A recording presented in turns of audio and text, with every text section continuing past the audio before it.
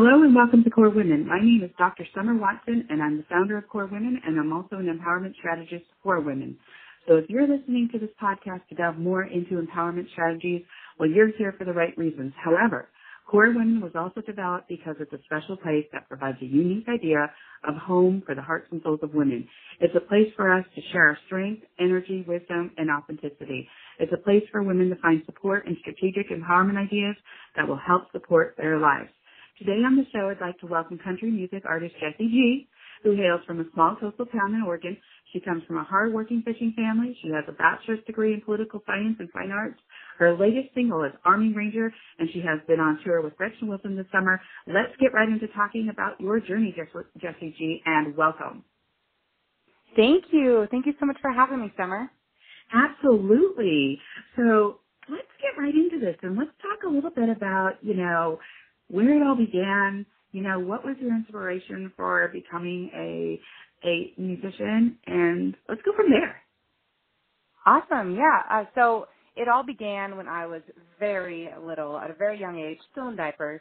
My family always encouraged me that I was great at singing, and they always made me feel, that I was talented and deserved to be on stage. I would hold little talent shows in our living room and invite my grandma and my aunts and uncles and all that to come over to watch me perform.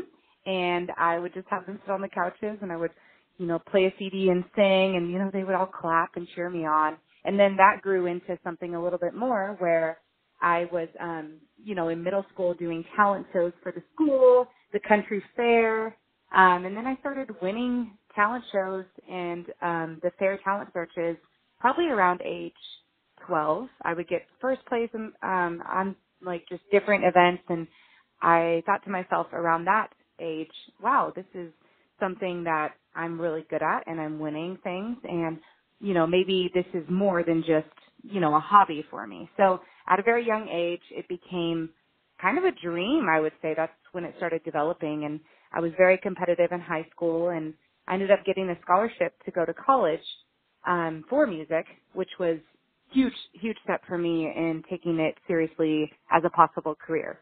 So that's kind of where it started. Okay, so let's go from there. Since you mentioned college, so you went to college, you got your degree, and was your intention to do something different than singing potentially? Knowing that you always loved singing, however, but potentially going to do something, go a different path, so to speak.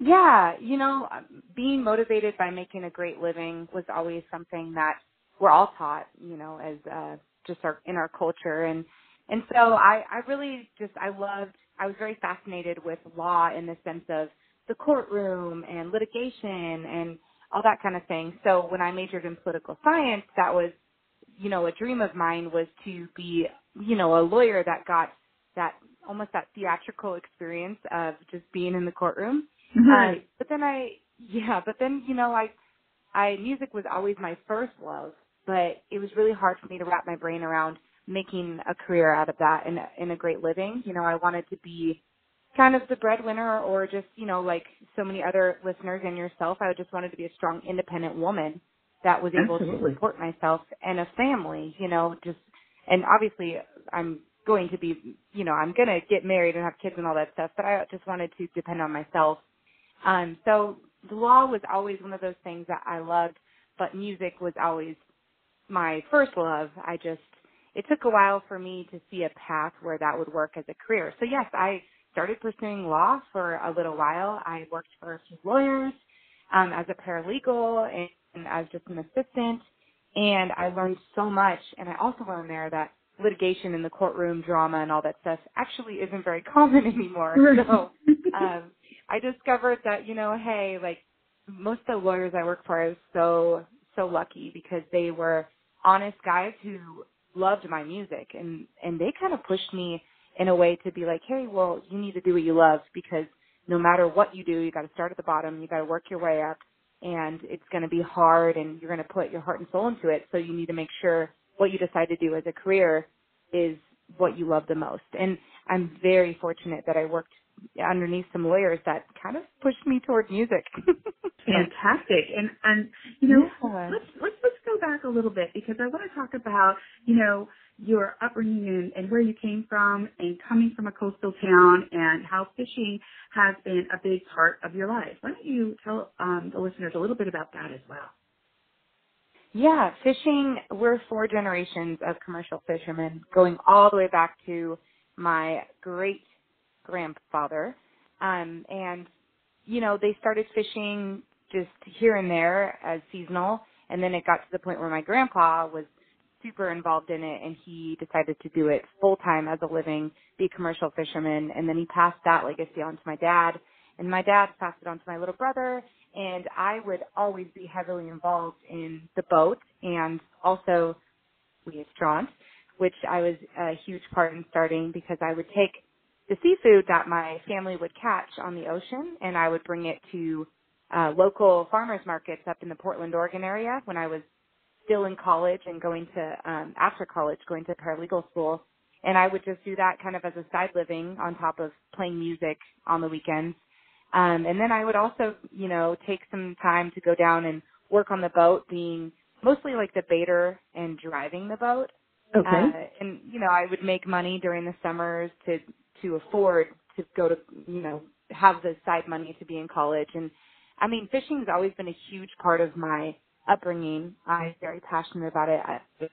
And Catalyst Seafood, just as a little company taking fish to farmers market, to starting our own family restaurant, which is now on the Port of Brookings Harbor, Oregon, and it's just a beautiful restaurant. So it's, in many ways, it's been a huge part of my life. The hard work, feast or famine lifestyle, like we talked about a little bit ago, is a good. It's one of the biggest reasons that I'm able to like do this cutthroat music industry and be a great self-employed entrepreneur as a musician, because you really do have to be on your game all the time, finding ways to make money and make it work. There's no one path to do what I'm doing for music. So I'm very thankful. Yeah, absolutely. And you're a hard worker. And, you know, I wanted to take you back there because it really shows that, you know, you came from a place where you had to start working really hard.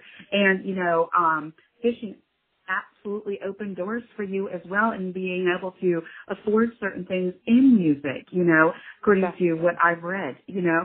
And so let's go forward a little bit and talk about your introduction to Gretchen Wilson, Battle of the Bands, and how that all evolved. Yeah, so I was still doing the paralegal thing, but I also had a band that I'd been playing with some of the guys for like 10 years, because my first rock band I started in high school at the age of like 13.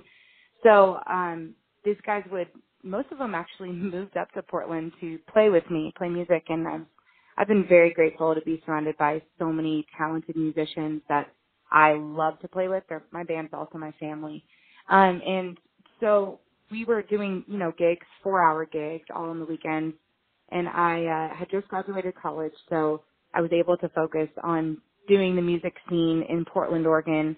And, you know, I was selling fish on the side of the farmers markets, too, for income. And this Battle of the Bands competition came up, and it was hosted by the local radio station, 98.7 The Bull, which they're still great friends of mine, and they've actually been a huge part of my start. And I asked Danny and Vita that were working at the station at the time, hey guys, like, I see that Gretchen Wilson's coming and the Battle of the Bands competition is to open up for her. I definitely want to enter in this, and she's been my idol. She's been somebody that has influenced my music heavily. I always sing like Here for the Party to open up my shows. So I definitely like loved her music, and I loved what she was about, her image. She was that, you know, independent, hardworking, just badass chick, you know. Yeah, so seriously. That was one of those things. Yeah, she still is. She's awesome. But it was really cool because it was like, hey, I have this opportunity to open up for somebody that I've admired my whole life. And so, of course, like I pulled out all the stops to make sure I won that competition. And so we won it. And and one thing leads to another, and she comes, you know, I open up for her. She comes to Oregon. And after the show, I just had a little bit of liquid courage. I went in back and I was like, hey, Gretchen, I just opened up for you. My name's Jessie. Can my family and I come and hang out with you? And she was so cool. Like, she was just like, yeah, come on back. And so we That is sat at awesome. the table. Yeah, it's almost like one of those movie scenes that you don't like see very often that you see in like Almost Famous or movies. Right. Yes. But she That's a really cool experience. yeah, and we ended up staying up till like 4 a.m. We drank like a whole bottle of Jack. We just like totally we're just talking about everything, and I just told her, I was like, hey, serious question. I want to be where you are. I want to do what you do. What do I need to do to get where you are? And we had already like bonded enough for like 4 hours that she was just straight up with me. She's like, you can't do it in Oregon. You got to move to Nashville. You can't, there's a ceiling here. You're not going to be a superstar in Oregon. You got to move. Right. So not even like, she gave me like her email and some number texted me. And so I was like, I think that's her number, but I don't know. So I messaged her like a few times, sent her some emails. I was persistent, but not annoying. And I just one day was like, hey, I'm flying out there and I'm going to move out there. So can we meet up? And she didn't even respond to me for like 5 emails. And then wow. she responds. Yeah, I was like, Right. oh, is this even going to work? Is she even going to ever respond to me? I don't know. But it worked out. Like, she emailed me back on the 5th email and she was like, hey, yeah, here's my address. Come over and let's chat. And I was like, oh, wow, this is happening. Oh, geez. So I went over to her house and showed her some music I've been working on to kind of get that opportunity to show her that I was serious. And she loved it so much. She's like, all right, well, when are you moving here? And not even 2 months later, I sold a bunch of crab, salmon, and tuna, saved up my money, and I moved out to Nashville. Well, that is phenomenal. You made your dreams happen, and you met some really cool people along the way who wanted to help you nurture that. I love that story because this is exactly what Core Women is all about. It's about lifting other women up and really being a part of their journey and helping them along, if we can. So yeah, I absolutely love that story. I love your strategy. I love that you worked you've worked really hard to get where you're at, and it does. It takes a plan a lot of times, and then it takes a little luck, and then it takes a little bit of a dash of whatever, to really just say, hey, to this be is fearless. Right, Yeah, exactly. When you're fearless and you just say, hey, like, this is what I'm going to do and no one's stopping me, most times it works out, but we're just too scared to do it. And, for all my other women out there listening, like, you just got to find what you love, be fearless, and pursue that dream because life's so short, why not? Like, just go for it. You know what? You're absolutely right, Jessie. It's funny that you say that because I'm going to be, putting out a video here pretty soon. I do these strategic learning videos, and one of the things I talk about, and the title of that video is going to be "Why Wait." Why wait? Cool. Are you I love waiting that. are you waiting because you're fearful? Are you waiting because it's just not the right time? And really, what does that mean? There's always a right time, Right. and let's make it the right time, right? And then the other is, are we putting other people before ourselves? And I'm not saying that, you can't go out and help other people because we absolutely want to help and lift up other people. But you know what? Definitely. To be, like you said, like Gretchen, one of those badass women, you're going to go out and you're going to put yourself first and you're going to create your dream. You're not just going to keep dreaming. You're actually going to create that dream and put action behind it, right? So it comes to fruition. So, anyway, so I love your story. Now, tell us a little bit about, because I have to touch on this, being a military spouse myself, tell me about Army Ranger and the inspiration for that new song. Yeah, well, first off, thank you and your husband for your service. We have the same kind of heart, so it takes a lot for them to do what they do. Obviously, that highlights in the song, but also it takes a lot to be the person behind them, and they also need that person behind them. So, thank you. Yes, thank you so much for saying that, because the song really resonated with me, and I think it's going to resonate with so many people for various reasons. So tell me a little bit more about the song and the inspiration for that.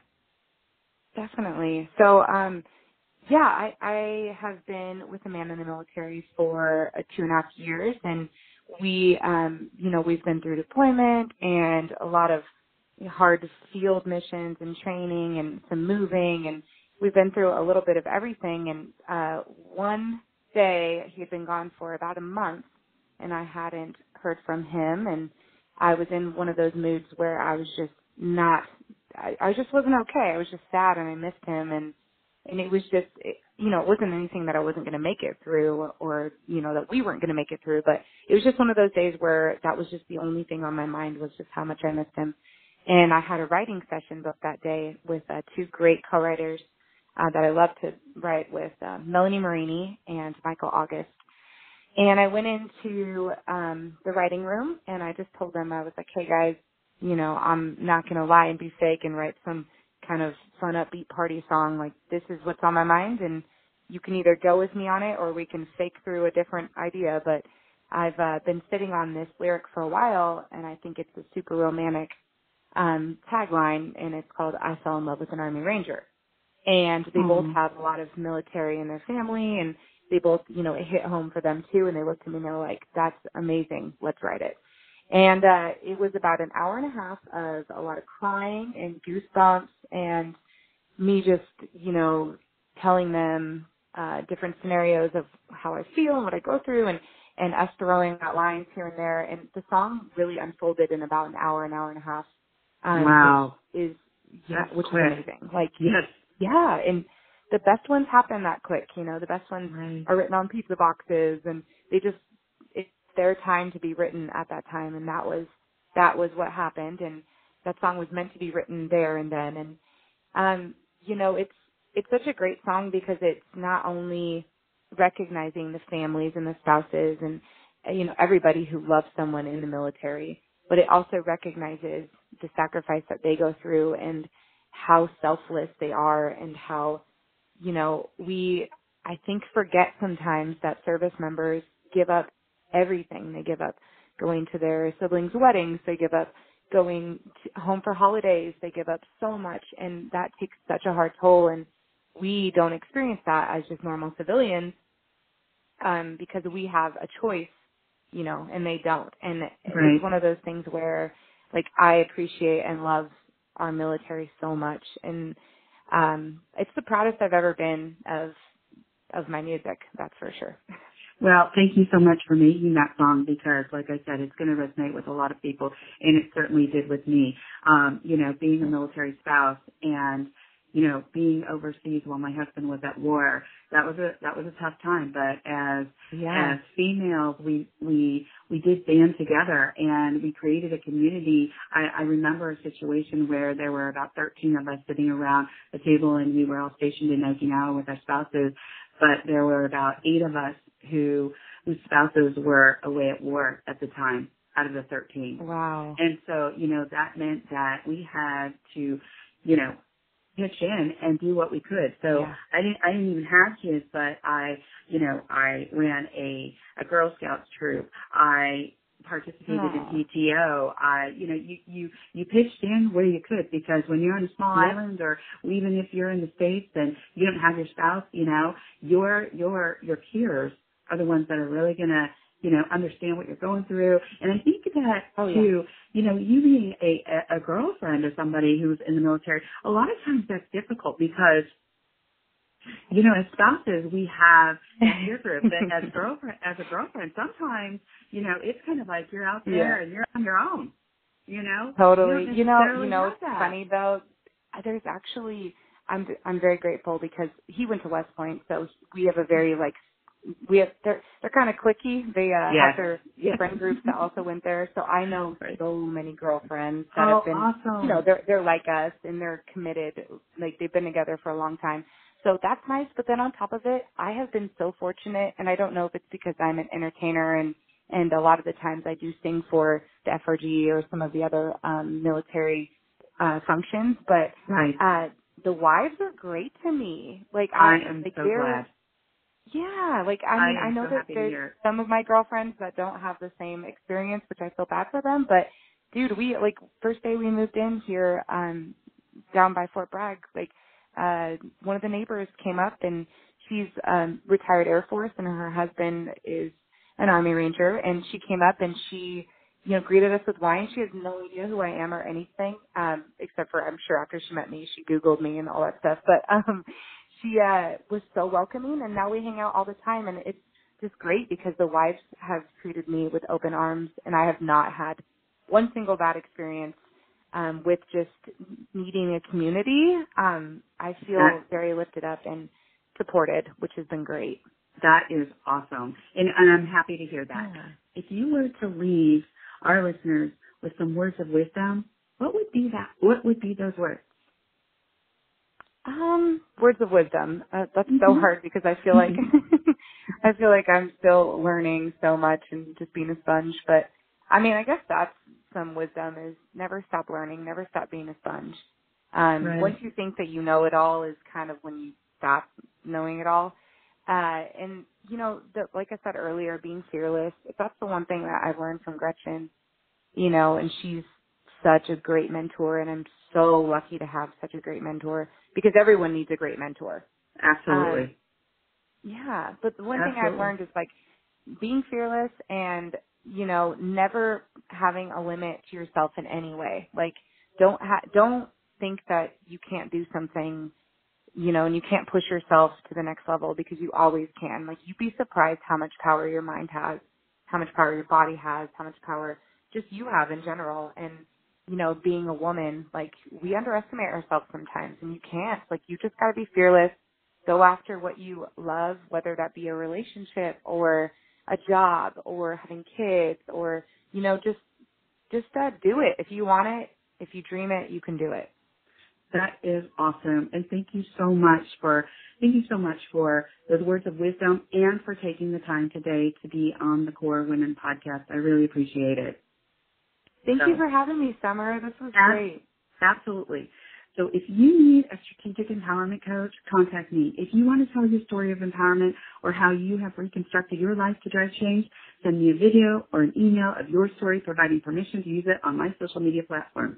If you want to be featured on my podcast, reach out to me at info@corewomen.com. I want to hear from you and to get to know you. You are now part of the Core Women home. Let's get to know each other. Let's learn from one another. Please follow Core Women on Facebook, Instagram, and Twitter, and please let your women friends know about this podcast. If you write about Core Women in your social media posts, please hashtag Core Women. This is all about women. If you would like to know more about Jessie G, please go to her website at jessiegmusic.com, her Facebook page, and IG page. Thank you for taking the time to learn more about Core Women, and please stay tuned for continued growth of the Core Women movement. Let's grow and drive change together.